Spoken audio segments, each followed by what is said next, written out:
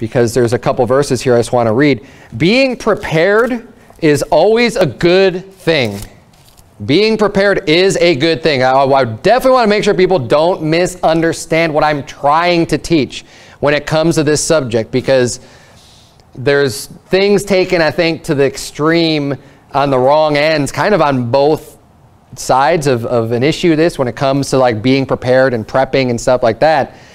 And I don't want to be misunderstood at all. I'm really going to try my best to try to teach this subject as clearly and as thoroughly as I can. But I also think that there is a lot of where just too much focus is spent on the physical nature of being prepared for things, and people could just really invest and spend way too much time focusing on those things. And what we need is the proper balance, the right thing. We're going to start off with John 16. Jesus Christ said these words in verse number 1, "These things have I spoken unto you, that ye should not be offended. They shall put you out of the synagogues. Yea, the time cometh that whosoever killeth you will think that he doeth God service. And these things will they do unto you, because they have not known the Father nor me." So Jesus gives warning. We receive warnings from the Scripture. We have the revelation. We are given and we're told things to come. And the reason why is so we could be prepared. So that when these things come, he's saying, don't be offended. When this comes, I don't want this to take you by surprise. So he's saying, I'm going to tell you right up front, this is what's going to happen. Because when things take you by surprise, unfortunately what happens is people end up not making very wise decisions.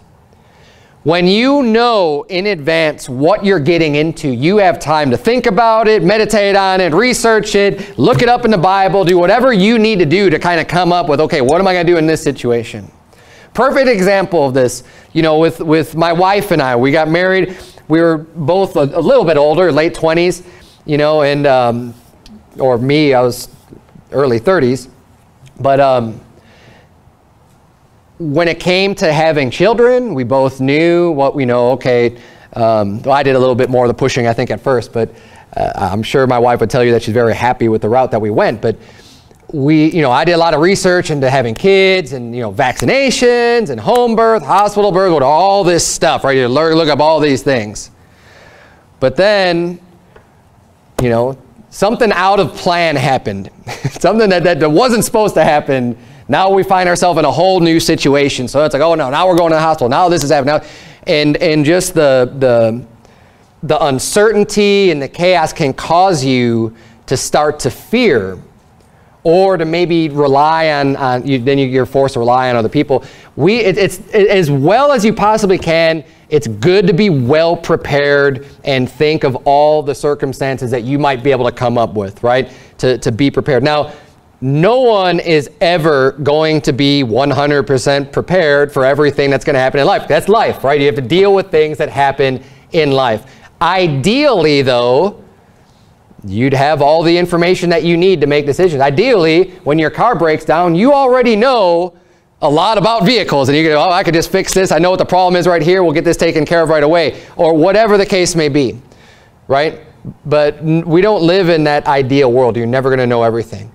So being prepared is good. Jesus Christ is warning his disciples. He's warning us. He's letting us know, hey, these things are going to happen so that you don't just get taken by surprise. It's great to know that there's a hurricane headed towards the coast.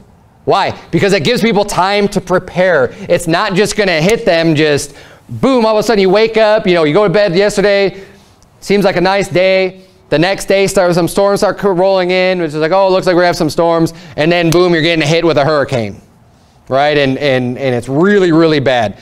It's nice to have that warning. It's nice to know in advance and to be able to prepare. Those are great things. I'm all for it. Prepare, if you're going to roll out the storm, have the water and the food and your shelter secured and everything ready to go. I think that's a good thing to do. It's wise. It just makes sense. You don't even need someone preaching you to tell you that, yeah, that makes sense. We get it. But people can end up going really, really overboard and over the top when it comes to a lot of this stuff. And unfortunately, a lot of that comes from it comes from a deep-seated fear. we don't have to be afraid. And here's the thing, I'm going to go through the preparations that we as Christians ought to go through, and I've prioritized them in the order that I think is most important when it comes to us being prepared as Christians. Prepared for everything, prepared for anything. And it starts with the heart. More than your physical need, more than other things, what we need to have prepared first and foremost is our heart prepared to serve God, to do what's right. And as we step through these, you'll start to see why I put them in the order that I did. Because if you can follow these and get these down and focus mostly on the first one and then on the second one and the third one, you're going to find out that by the end of it, the last one of just like being prepared physically for stuff, it totally falls in at that lower priority. And we'll see. I'll explain. You'll understand more what I'm talking about when we get into this. So point number one, we need to prepare our hearts. That is of utmost priority.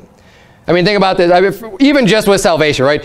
You need to receive Christ as your Savior. You have to put your heart, your trust on Jesus Christ. You could have all of the physical wealth and goods and everything else in the whole world, and if you don't prepare your heart to put your faith on Jesus Christ, it's not going to do you any good. You could survive all the disasters. You could survive all the economic collapses. You could survive whatever is going to come your way on this earth, but at the end of the day, you're still going to die, and your soul's going to go somewhere, right? That's the most obvious. Yeah, of course, we need to get our hearts right and prepared to be, confronted with the Lord when we die.